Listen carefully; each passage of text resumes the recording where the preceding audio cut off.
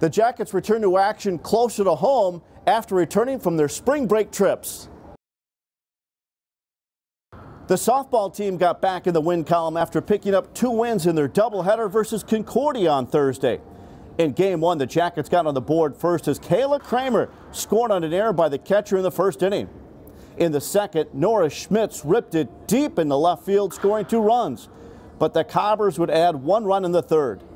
Then in the top of the 6th inning, Zoe Thompson hit a solo home run into center field. This is her 2nd home run of the season after hitting one on the spring break trip. Jackets win 4-1. Then in Game 2, the scoring didn't start until the 3rd inning as Tiffany Kirk hit a double, allowing a run to come home. Concordia answered right back in the bottom half of the inning. Then in the 5th, Taylor Kramer reached on an error as Schmidt scored. The Cobbers answered back once again, tying things up at 2.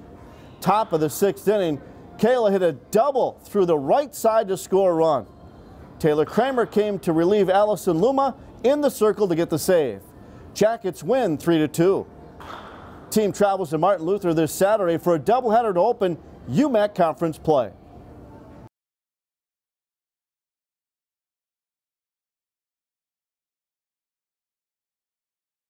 Early on Friday morning, the baseball team headed to US Bank Stadium for a doubleheader with Augsburg.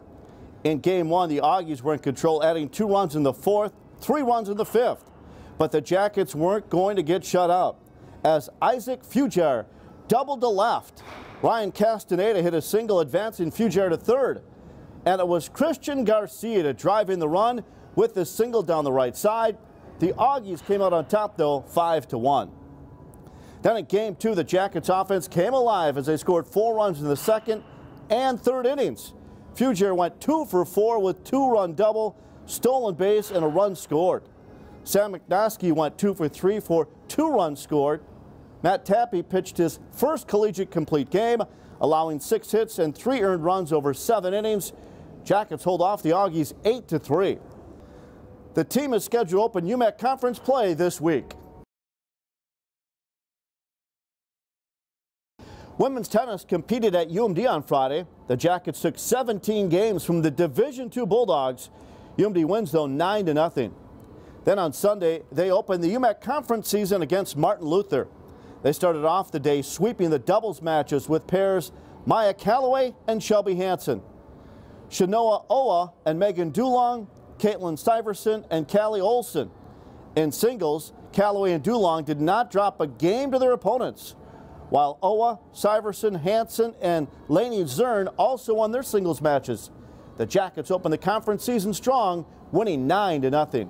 Men's tennis also played against Martin Luther on Sunday. They also started the day strong in doubles. Grego Potts-Nagy and Andre Louise dominated their doubles matches, winning 8-0.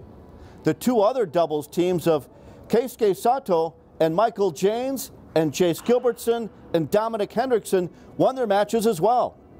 In singles, Janes, Louise, Potts-Nagy, Sato, Gilbertson, and Carter Lamont swept the Knights.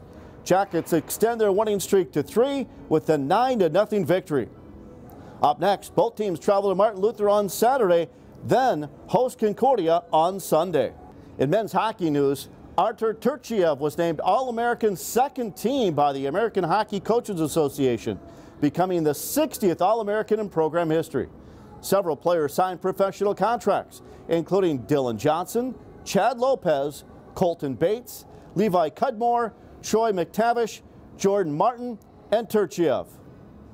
In track and field news, Gage Stankiewicz, Tyler Finger, Kasha Hewlett, Jess Newman were all named UMAC Athletes of the Week last week after some competed at the Emory Spring Break Classic in Atlanta. The team returns to action this Saturday at Hamlin.